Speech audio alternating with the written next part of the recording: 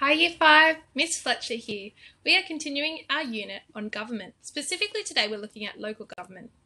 Yesterday we talked about 3 levels of government. We have local, state and federal. Federal being for the whole country, state for being whichever state or territory we live in. For us that's New South Wales, and local being the region in which we live.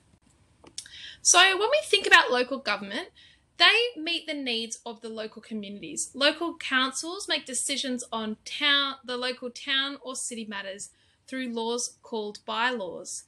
There is about 700 local governments across Australia, and these may be known as municipalities, shires, boroughs, towns, or cities, depending on where you live.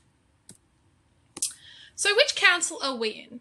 This map shows us the boundaries of the local council we live in. We are in the Wollongong City Council. It goes as far north as Helensburgh, down south to Yalla, so just past Dapto, east to Windang, and west up to Picton and down the mountains that way.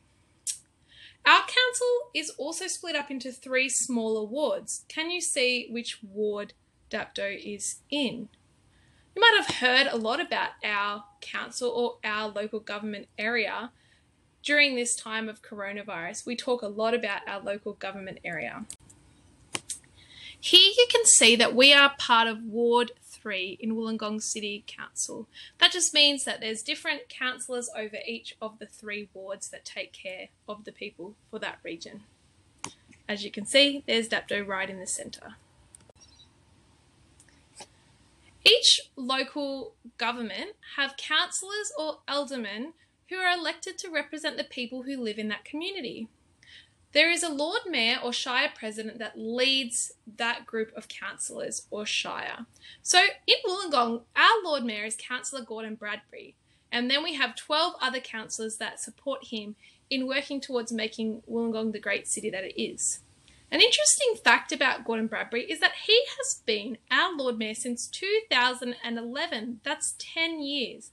And we are actually due to have an election. It was meant to be in September, but because of the lockdown, it has been pushed back till December. So it will be interesting to see who is elected in that time.